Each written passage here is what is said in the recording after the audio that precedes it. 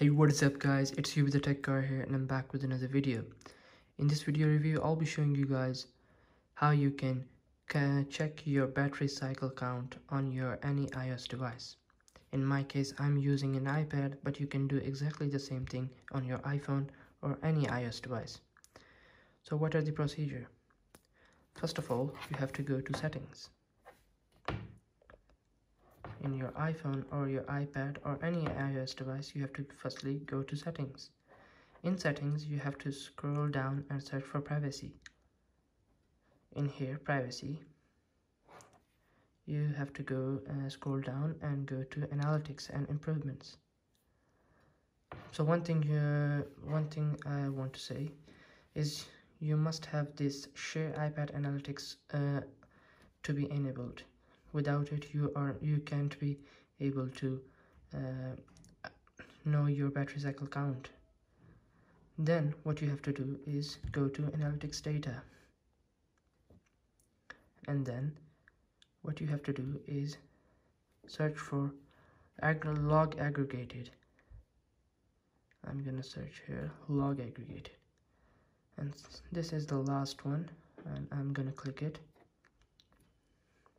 There we go. In here, what you have to do is hold on for a minute, and there we go. And then you have to copy all of this, select all of this. This is how you have to select. There you go. Once it is all selected, you have to press this copy. Then you have to go to your Notes app. Here is my notes. In here, you have to paste all of that. It should take a while, and there we go. And then there is a small icon, share icon, and then you have to find a note. In here, you have to type battery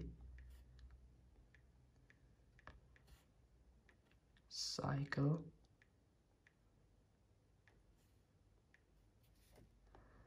there you go. You have your battery cycle count, and there it is saying 54.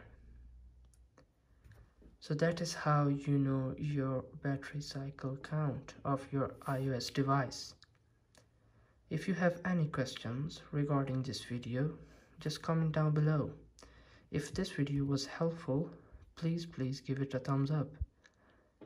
Like this video, and please subscribe to my videos so I can bring you that type of videos. Hope this video helps you, and peace.